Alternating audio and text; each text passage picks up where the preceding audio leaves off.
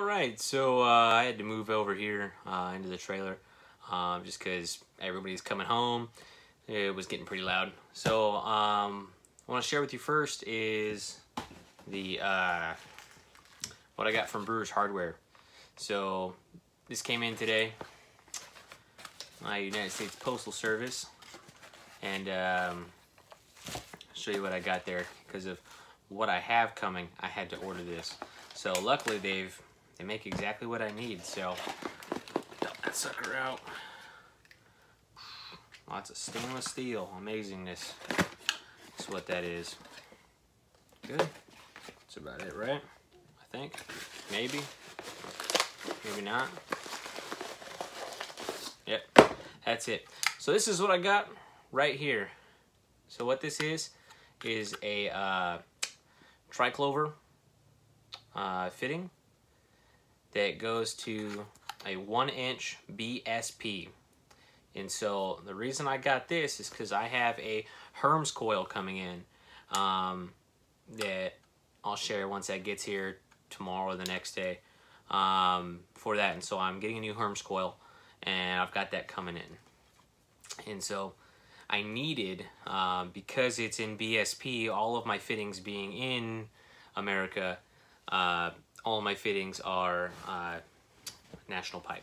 And so standard and metric don't work the same way, so didn't want to have any issues there with that. They do recommend that it goes down to reducer. I just thought, why am I going to have a reducer when I can get the fitting I need? Main reason why you would do the reducer is just because it's really hard to find 1-inch BSPs. I couldn't find anything on Amazon here or anything, and so it was really hard to find it.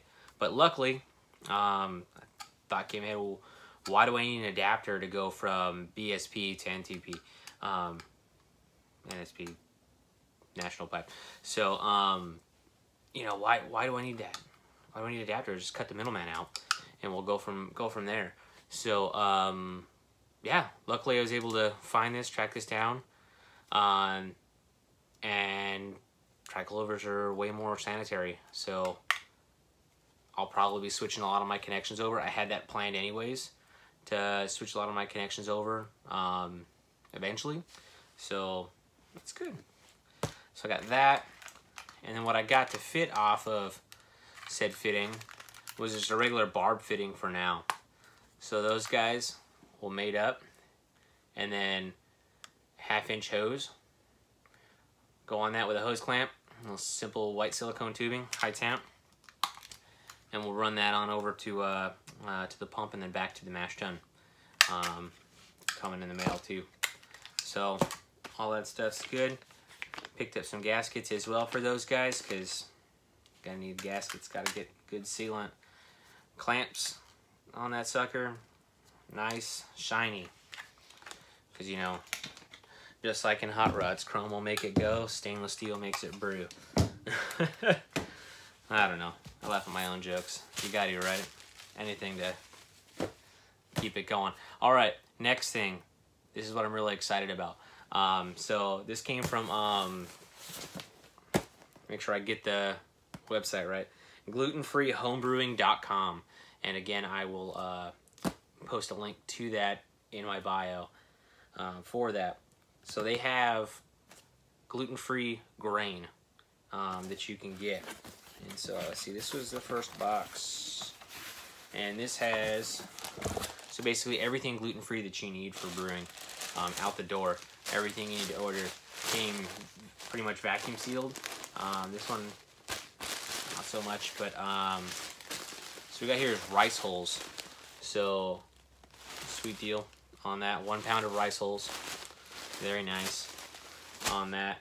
Coming from a gluten-free facility. So, I thought, you know, I really don't need that. You know, I just pick it up at my local homebrew shop, and I was like, ooh, is it going to be dedicated gluten-free?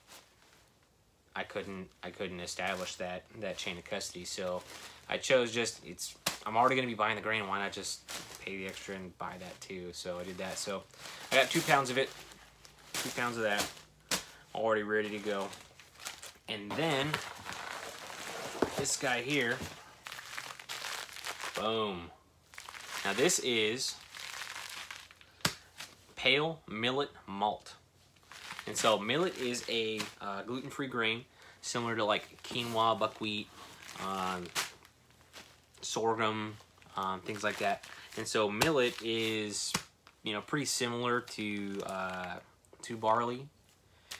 From my understanding, don't quote me on that. I'm not a scientist. I don't grow grain. I'm not a botanist or anything like that, or however, you know, anything in ag. All I know is it looks a lot like quinoa, though. I don't know if you can really see that, but that's what the kernels look like, or the grain seeds look like. They're just little mini balls. So this is 5 pounds of this, the level bond of 1.5. And so it's not the most ideal brewing grain, but it is possible to brew off of it. It is recommended by the site to use some amylase enzymes to help aid the conversion, starch conversions. And so there's that. And then also in this pack, I bought some Brewcraft gypsum, Brewcraft calcium chloride, and this stuff looks like pretty, I mean, you can get that pretty much just about anywhere, and then some Whirlfloc as well, tablets. They seem like they were decently priced. And this is a recipe that I got from the maltster to try for a Amarillo Citra Pale Ale. And so it came with a, you know, YCH pellets for the Yakima Chief Hop Union. And so got those there, Amarillo Citra. Good stuff to go, so we'll go ahead and try that out. I don't believe I've never brewed with Citra before. I've brewed with Amarillo before one time. I like it. I like the hop. So, although I don't believe I've used YCH before, so we'll see on that. And then in the move, I wasn't able to fit a lot of my brew gear over here, so there's some stuff that, you know, kind of got misplaced either in packing. I don't know where it went in the meantime, and when I get it, it may not be good. So I got some pH stabilizer, 5.2 stabilizer.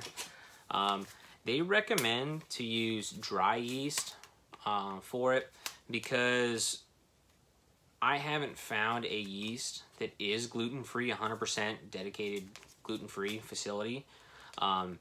They all do the crafting process, and they state right there. So example, White Labs, they have Clariform, their enzyme, which will drop the gluten content, you know, down to below where it's legally gluten-free, but unfortunately they're not able to confirm that 100% of the time that it's gonna stay below 20 parts per million.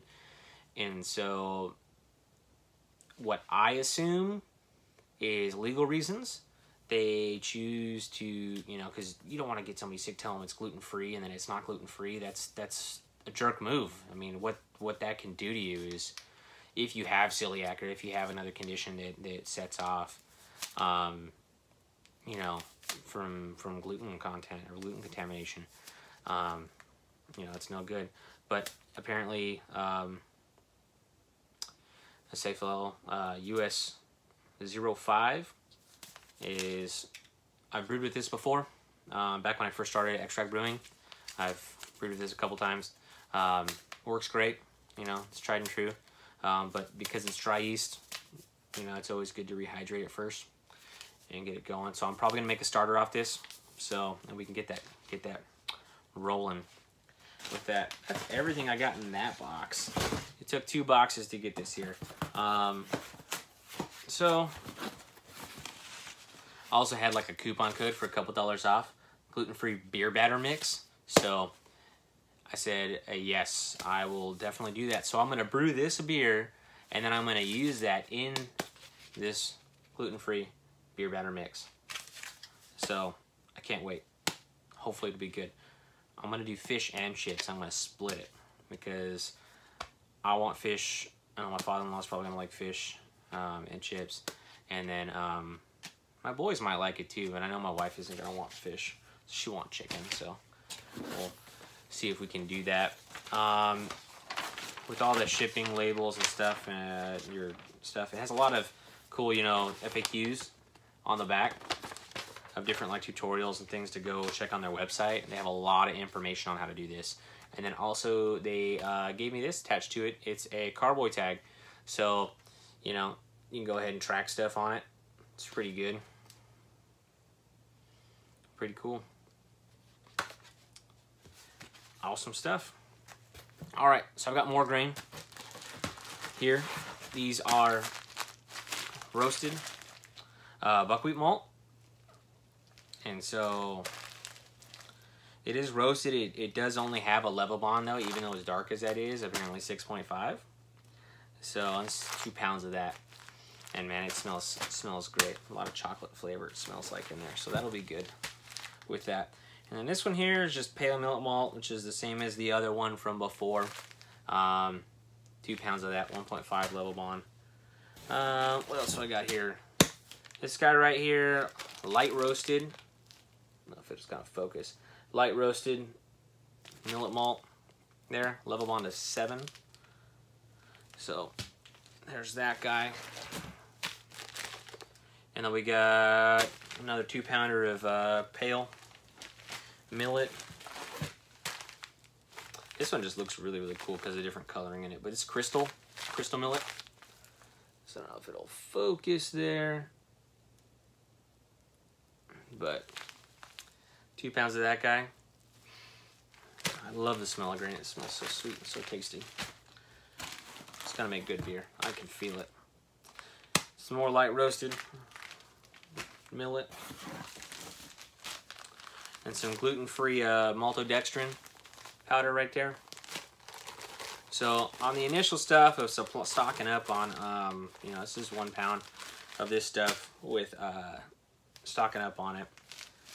It, you know, was probably, I think it was like 150 or 160 to get all of the grain, not including the brewer's hardware, that's not included, but all of the grain, the hops, the yeast, water additives, and then I did get 2 things of enzyme solution here for it. As they say you should get it, so I didn't want to do it wrong the first time out the gate. Do it right by the book. So we've got just some of that guy there. Some Sabamyl L, if I'm saying that right, I have no idea. And then liquid endo alpha alamase. So they're supposed to work together.